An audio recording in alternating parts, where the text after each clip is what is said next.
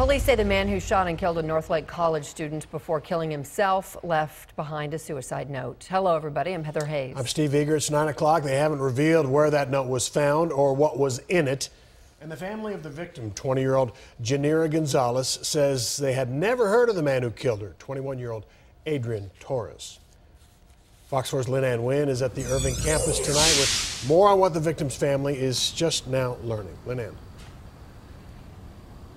Well, Steve, Heather, Janira Gonzalez's family says that she and Torres never dated, but they are just now learning from some of her friends that she may have rejected some of his advances. I spoke to Gonzalez's brother today, who says that she never mentioned any problems and probably didn't think the situation was that serious until it was too late for her. For the first time since Wednesday's shooting at Northlake College, students stepped on campus to get some of their belongings left behind in the chaos of evacuating. One student didn't want his face shown on camera, but says he was sitting on a bench with 20-year-old Janira Gonzalez when 21-year-old Adrian Torres walked up to her and shot her before walking to another part of the school and killing himself. He said, "Do you know why I'm here?" And then 3 shots were fired rapidly, like 1, 2, 3.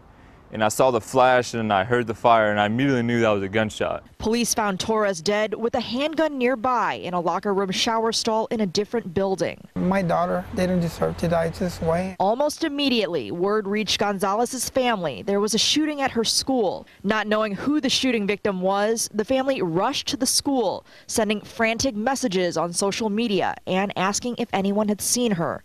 But as parents were reuniting with their kids Wednesday afternoon, the Gonzalez family quickly realized they were the only ones left. It started putting, 2 and 2 together, and I said, look, tell me something or I'm going to go in there and look, for my daughter. Gonzalez's family says she was a graduate of Irving High School, member of the National Honor Society, and just 2 weeks shy of getting her associate's degree with dreams of going into psychology or becoming a teacher. Now somebody took her future from her. She'll never have a real career. She'll never buy her first car. She'll never buy a house. She'll never have kids. Adrian Torres is a former student at Northlake College. Her family tells me they've never heard of him before, but say friends have since come forward saying Torres took perhaps too much of an interest in Gonzalez after she recently dated one of his friends. They just thought he's just a weird guy.